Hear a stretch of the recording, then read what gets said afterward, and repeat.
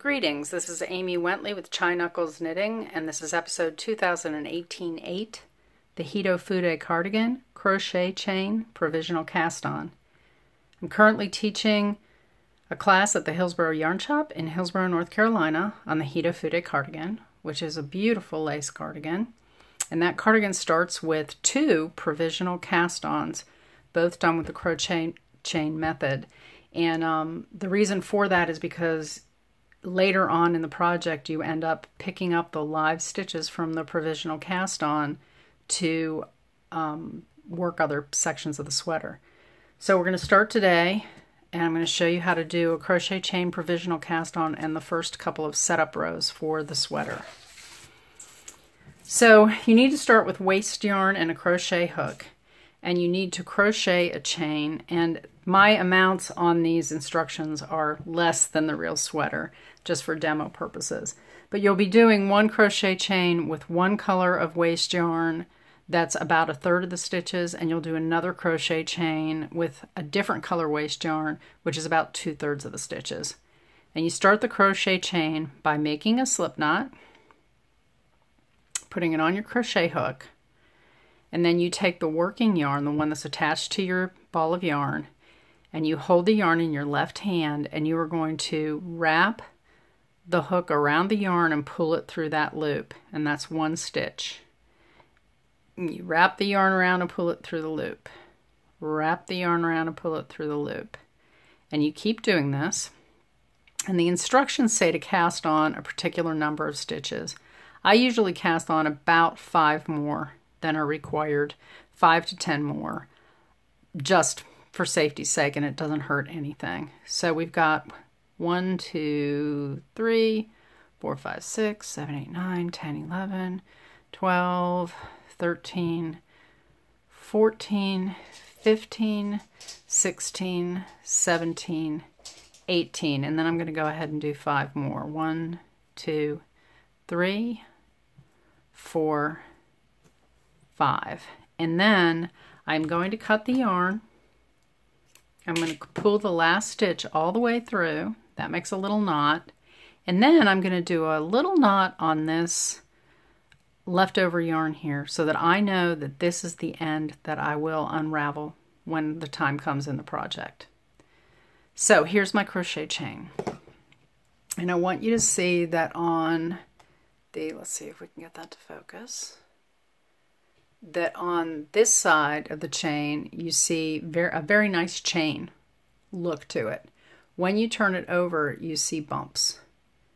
See those bumps? And those are the bumps we're going to put our needle through to pick up stitches. So I also crocheted a chain. This one has 40 stitches. My pattern calls for 30. So this is my other color, and this is my other chain. This is chain B. Setting that aside, we're going to work with chain A now, and starting from chain A with the main needle, and this is going to be my main needle for demo purposes right now. What you want to do is pick up and knit 18 stitches through the bump on the chain. So I stick my needle through a bump on the chain, I get my working yarn, and I find the end of my working yarn. Here it is. And I'm going to wrap around that, my needle, and pull it through this first loop, and I'll have my working yarn, and then I'm going to have my waste yarn at the end, my tail.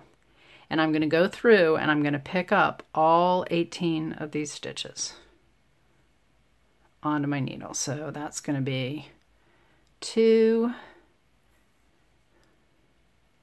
and you put it through. I knit continental, so you'll see me holding this yarn in my left hand to pick these stitches up. I'm putting them through the bump, and I want to push it back on my needle so that I get the stitch the right size, and I'm going to wrap the yarn and pull it through. If I were doing it with my right hand, I would put it through the bump, push the stitch back on my needle, wrap, and pull it through. And then I will continue in that manner until I have the 18 stitches on my needle. Sometimes it's a little hard. Sometimes you have to try twice, but you'll get there. if you skip a bump, it's not going to be the end of the world. You chained extra so that, you know, if you run into that problem and you skip a bump, it's not going to hurt anything. What you don't want to do is you don't want to pick up 2 stitches in the same bump. But as long as you do each individual stitch in a bump, you'll be set. Got 8 more to go.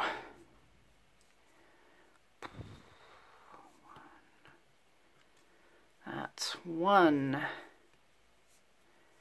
And that's 2.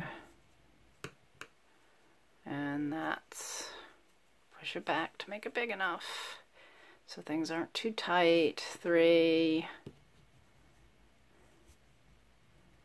4, 5,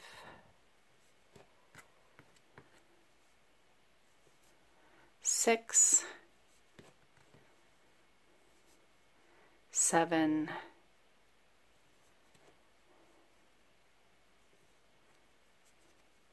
8. So that should be 18 now. Let's check. Okay. So it's 2, 4, 6, 8, 10, 12, 14, 16, 18. Great. And then it says to turn the work. So I'm going to turn my needle around and I'm going to start working on this end. And what you're going to do is you'll start out this row with the ribbing edge. So it's going to be knit 1, purl 1 3 times. So it's 1, 2, oops, knit 1, purl 1, sorry, that's 1 repeat. Knit 1, purl 1 is the 2nd repeat. Knit 1, purl 1 is the 3rd repeat. And then they want you to place a marker, and then they want you to go ahead and knit 12 to the end of your needle. So there's my marker, and then I would knit 12 to the end of my needle. Now I already started some of this here on a different needle, and I'm at that point now. I did the knit 1, purl 1, knit 1, purl 1. Actually, no, I didn't. Sorry. This is actually at the end of picking up. So this is exactly where we were before. And what I'm going to do now is I'm going to start set up row 1 at this point. All these stitches are picked up into the chain. I turned the work, and now I'm going to go ahead and do the knit 1, purl 1 edge.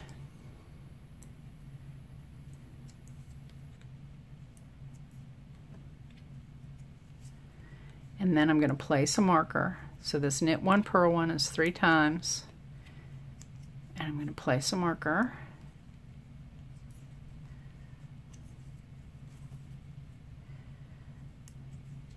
So this is set up row 1. This is just on a different needle that I had prepared ahead of time. So it's knit 1, purl 1, knit 1, purl 1, knit 1, purl 1. And then I'm going to place a marker. And that's going to be for my edge. And then I'm going to go ahead and knit 12. And I'm going to finish off the rest of these stitches on the crochet chain A provisional cast on. So that's 3, 4, come on, it's a little tight,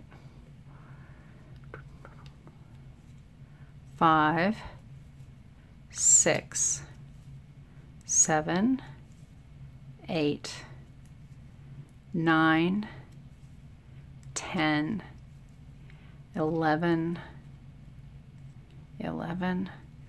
12. Now at the end of set up row 1, or at the end of this knit 12 right here, it says do not turn. So don't turn the work over and start working on the other side yet. What you're going to do now is you're going to incorporate chain B. So this is chain B. This is the side with my little knot on it. And I'm going to start picking up, at the end of this work here on this needle, I'm going to start picking up the crochet chain B. and I'm going to pick up 30 stitches. So here we go. And what you want to do is this first one is just pull a little tight so that's right up against chain A. So that's 1, 2, 3, 4,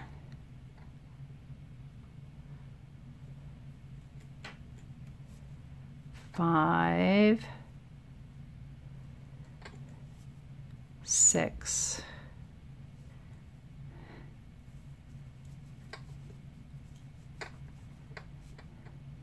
7,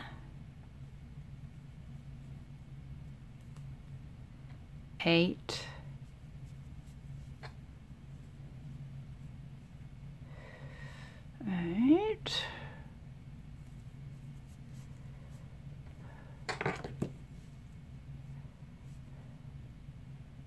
9, 10,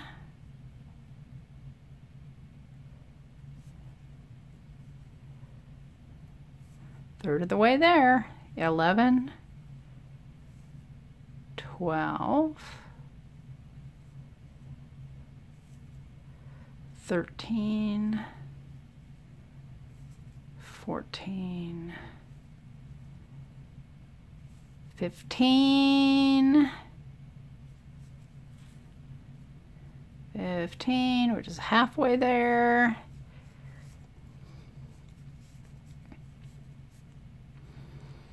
16, 17, 18,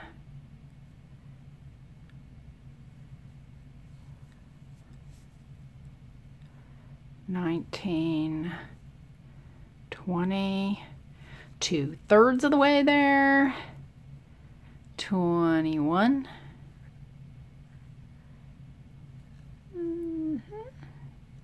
come on, 21,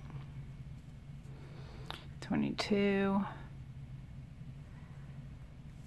23,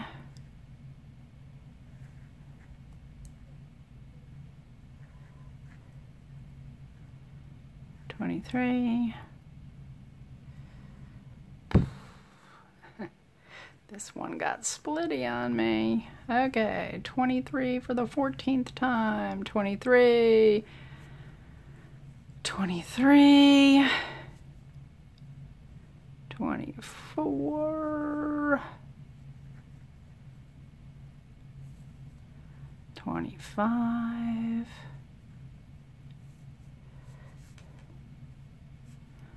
26,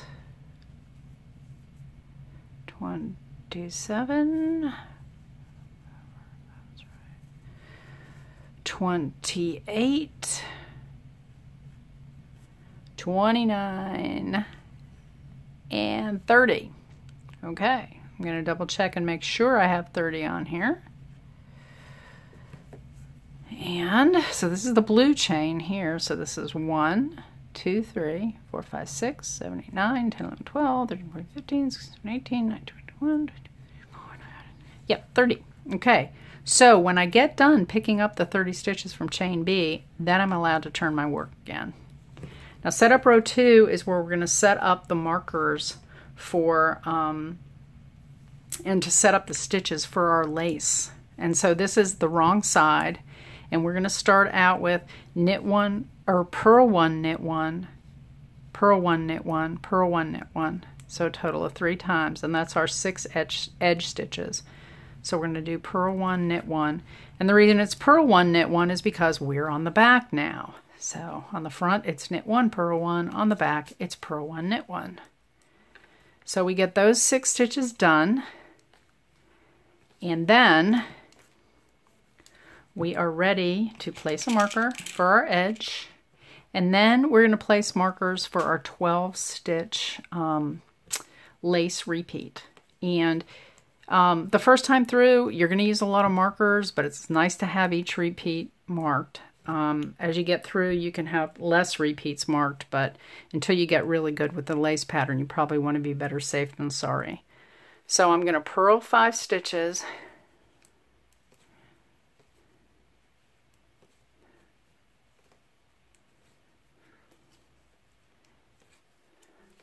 And I'm going to knit 2. And I'm going to purl 10 stitches. 1, 2, 3, 4, 5. But when I get to 5 of those 10 stitches, I'm going to go ahead and put a marker for my lace repeat, because my lace repeat is going to be 5 knits, 2 purls, 5 knits. And we're on the back side, so it's 5 purls, 2 knits, 5 purls. So I'm going to place my marker here to show that I finished a 12-stitch repeat. I'm going to finish the last 5 of this purl 10. 1, 2, 3, 4, 5, and I'm going to knit 2. 1, 2, and then I'm supposed to repeat from star to star until I'm 5 stitches before the marker. Okay, so again, I knit 2, so I'm going to purl 5 and then purl 5 more. I'm going to put my marker in between. So it's 1, 2, 3, 4, 5. I'm going to place a marker, and I'm going to do 6, 7, excuse me, 8, 9, 10, and then I'm going to knit 2. And then I am now 5 stitches before the marker. And we're going to go ahead and knit 2. We're going to purl those 5.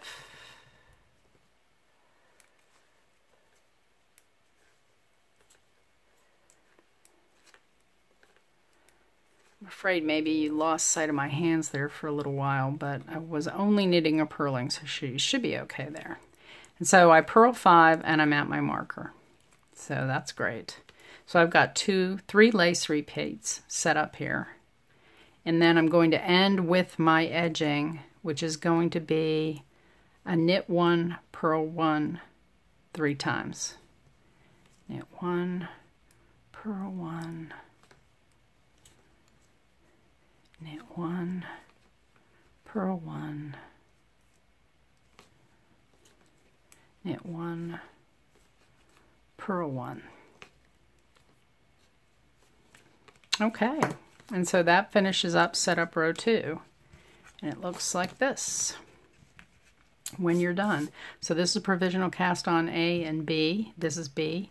You're going to be doing a bunch of lace patterns in a rectangle, and then these provisional cast-ons get pulled out to do the 3 needle bind off for your underarm seam. And that's all there is to it. Just a reminder here is I was placing markers between the 5 stitches here. So place a marker after P5. So there you go.